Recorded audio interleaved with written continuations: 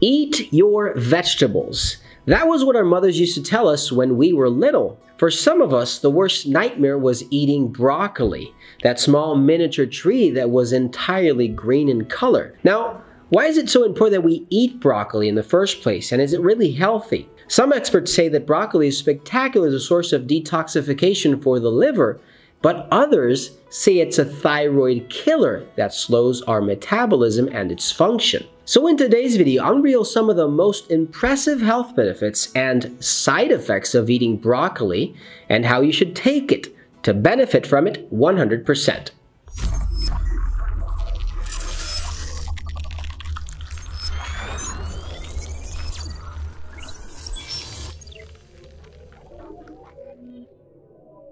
Hey guys, Dr. Gus here, naturopath, acupuncturist, conventional doctor, and founder of drlandivar.com. In this channel is a conventional doctor treating patients through natural medicine before recurring to the use of pharmaceutical drugs. So if you're new to my channel, consider subscribing and press that bell down below to see notifications and be the first one to watch a new video. If you need a line of important quality supplements for your disease, visit drlandivar.com and stay till the end of this video. I'm going to share extra tips and video links related to this topic. Broccoli is a green vegetable that vaguely resembles a miniature tree. It's closely related to cabbage, Brussels sprouts, kale, and cauliflower, all edible plants collectively referred to as cruciferous vegetables. One of the reasons why our mothers used to tell us and emphasize that we eat our broccoli is that in fact its nutritional value is a powerhouse full of vitamins, minerals, fiber, and antioxidants. This miniature-looking tree has more secrets than what we know so far. So in today's video, I'll reveal some of the most impressive health benefits and side effects of eating broccoli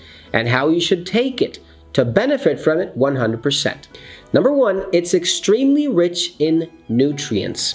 One of broccoli's biggest advantages is its nutrient content.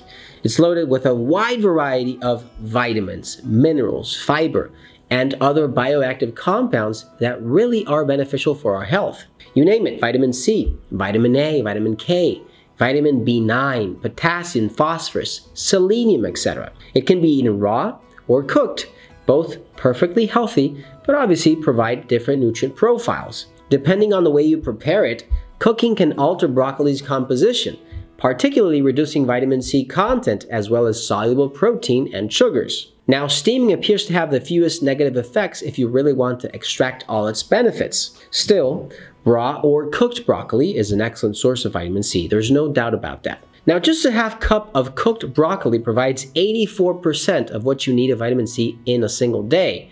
That's more than half what an orange or a lemon has. If you need a good quality vitamin C formula that comes in real organic fruit and vegetable extracts, unlike synthetic vitamin C that you can find anywhere, look for Ultra C1000 from Finland at drlandivar.com.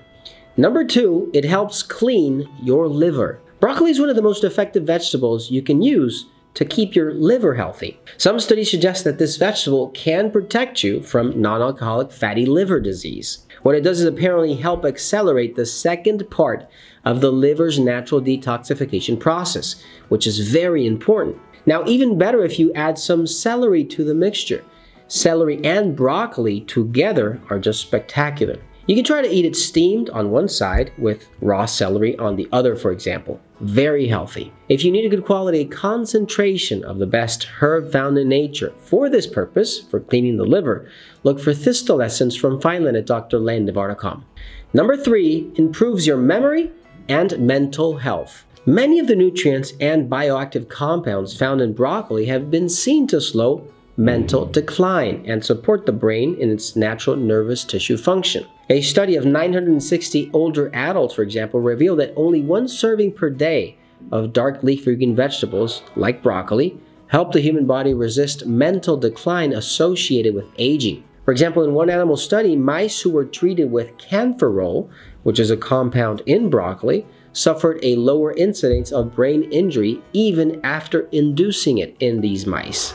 Another important substance in broccoli had a different positive effect on the brain. Sulforaphane showed a significant brain recovery and a reduced neural inflammation following a brain injury or toxic exposure. Now, what's impressive about how broccoli works is its many compounds and substances that can improve memory and brain function more than we imagine. Those who consume it definitely have an advantage over those who don't, so make sure you eat it or include it in your diet.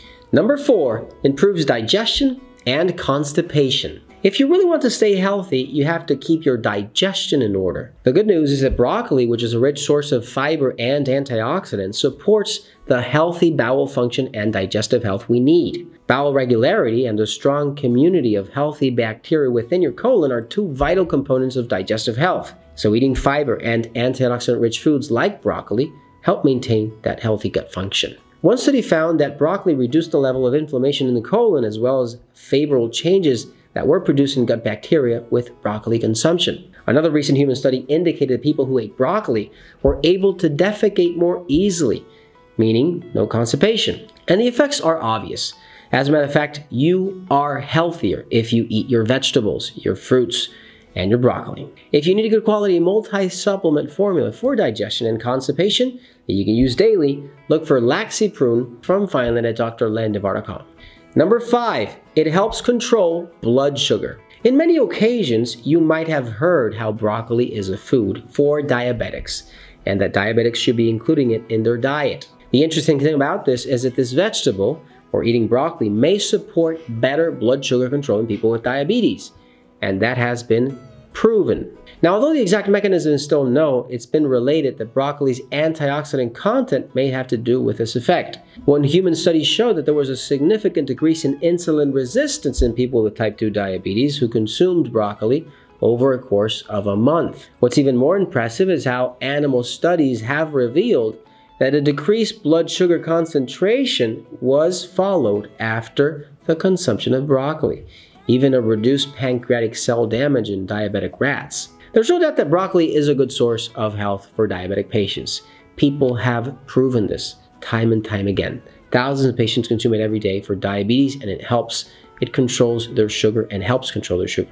Number 6, when should you not consume broccoli? If you have thyroid problems, more specifically hypothyroidism, you might want to stay away from eating large amounts of brassica vegetables. These include, for example, broccoli, cauliflower, cabbage, kale, soy, and Brussels sprouts. All these vegetables impact thyroid function, including broccoli, especially because they contain goitrogens, which are molecules that impair thyroid peroxidases. That's the only moment, actually, when I suggest you stay away from broccoli. Remember that. Very important. And how about the channel? Give this a thumbs up and share it with your friends and family. And if you have any questions, leave your comments down below. We'll be happy to assist you. If you need quality supplements for your disease or align an appointment, visit drlandivar.com and check out these other videos related to stopping and vital information that might prevent a serious health condition in the future. Thanks for watching, you guys, and I'll see you soon.